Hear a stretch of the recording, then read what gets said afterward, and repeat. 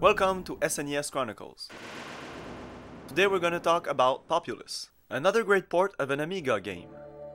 A pretty unique one, considered to be the first God game. The difference between this and a game like SimCity or Warcraft is that you don't control anybody directly. Instead, you control the terrain, the weather, pretty much everything else than the people. You can only influence their decision.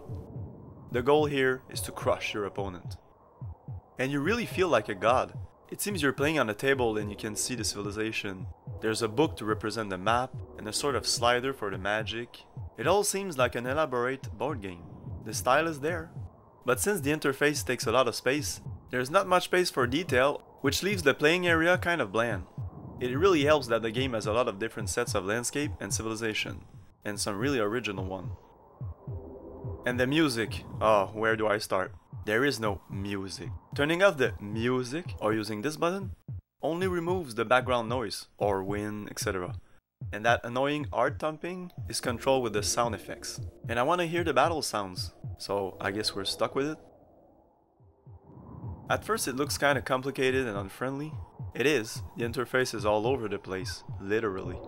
First you level the terrain with A or B so you people can build bigger cities and settle elsewhere. X is the magic button. It will level everything around the town so it becomes a castle, which is the fastest way to grow your population.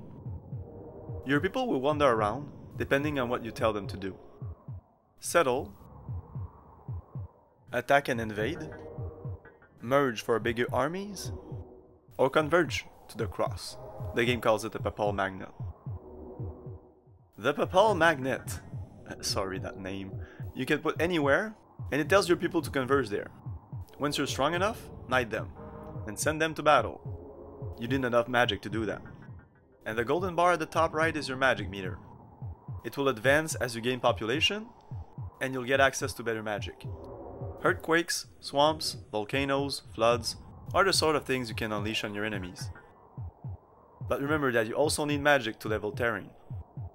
When your magic is maxed out, and you're pretty sure to win, you can activate Armageddon.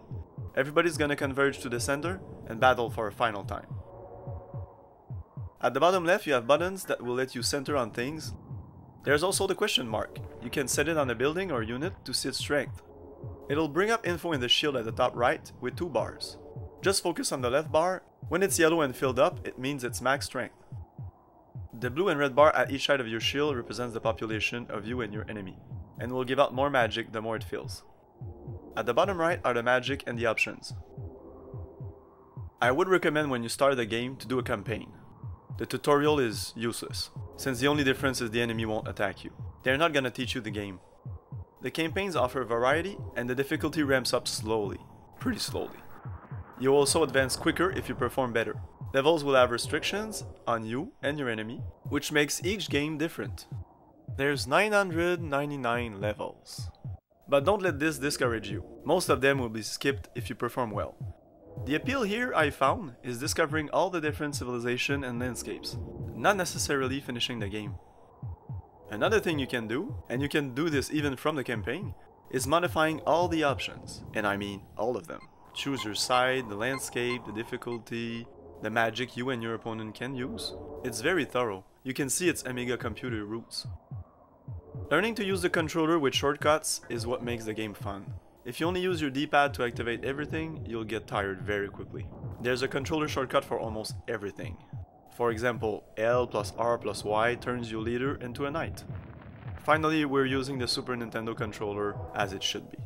And this brings me to the manual. You might not need it, but I would still recommend checking it out, even just for the shortcuts.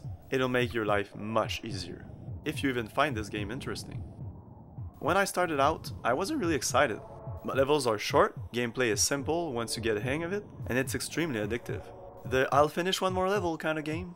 And like I said, finding out all the different types of landscape is fun, and they do all have different population growth and severity of terrain, so they play differently. I'd recommend this if you like real-time strategies and you never tried a God game. Try this one out, it's quite fun, and you'll see where it all came from. Have a good day, evening or night, and remember, have fun. Peace.